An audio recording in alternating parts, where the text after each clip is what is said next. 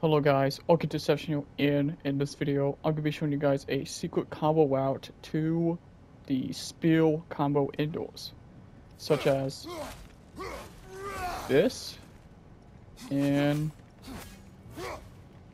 this.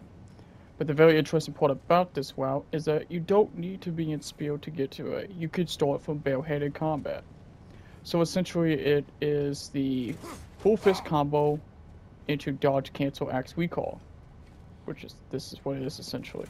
So you do 2 hits, start the third, dodge, cancel, recall the axe, and once you recall the axe, you want to switch back to spear and detonate it with the triangle button. Then after that, you hit whatever ender you want to go with, the light or heavy. So this is what it should look like.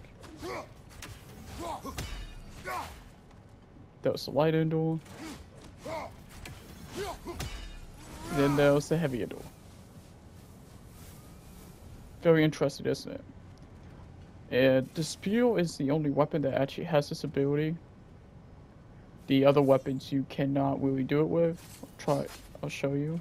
So, no, I did it wrong. Like, once you switch to the other weapons, it just starts up the combos. Like, you don't get a different ender or anything like that.